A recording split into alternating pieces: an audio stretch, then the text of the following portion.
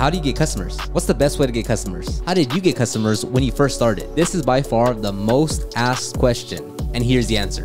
It depends on where you are with your business. If you're just getting started, simply reaching out to your friends, family members, and coworkers is a great way to start. You can ask for referrals or ask them to share your work on social media. Aside from that, there's Facebook or Instagram ads, Google ads, SEO, which is search engine optimization, or you can post on Instagram or TikTok. Now here's the thing, any of those will work, but only if you invest the necessary time and energy to fully maximize that channel. You have to choose one and become a master of that one thing. You can't spend $20 on Facebook this week and then $30 on Google the next week and then post a TikTok video and then go create a website. It's not gonna work. Choose one thing and get great at it. Check out how we grew our detailing business to $10,000 per month by going to detailclass.com and watching the free training.